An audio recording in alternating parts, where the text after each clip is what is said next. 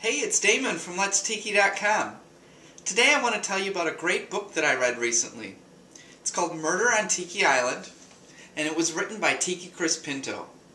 The book takes place in October of 1956 and follows the adventures of Detective Bill Riggins, a New York City detective who's been forced to take a little vacation.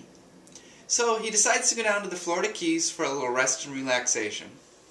However, it wasn't long before he got down there and the vacation turned into anything but relaxing. He got tangled up into two women, a murder mystery, and some paranormal activity. The author did a great job setting up Tiki Island in my mind. He combined all the great things that are at the Tiki Palaces from around the world into one cool Tiki Island Resort.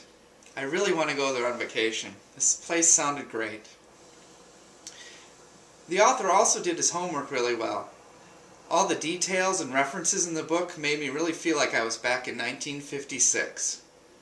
The contrast, too, between New York City, cold, gray, unfriendly place, into the Florida Keys with its vivid, bright, beautiful location really made Tiki Island even more beautiful in my mind.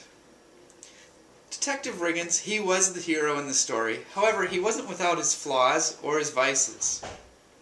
He had a little bit of an ego, and you could tell he felt like he was invincible. But he had a big heart, and all of that combined together to make him really likable and more human-like. I'd highly recommend this book to any Tiki fan. All the Tiki details in the book were great. I mean, the place even had a shipwreck-style bar where mermaids were swimming in a pool behind it. Sound familiar? You can get the book on Amazon. For more information, go to KeyWestMurderMystery.com. And Tiki Chris does a great blog, too. It's called TikiLoungeTalk.com. So get out of this cold fall and winter and escape down to the Florida Keys with Bill Riggins. I truly felt like I was on vacation and I never even left Wisconsin. Mahalo!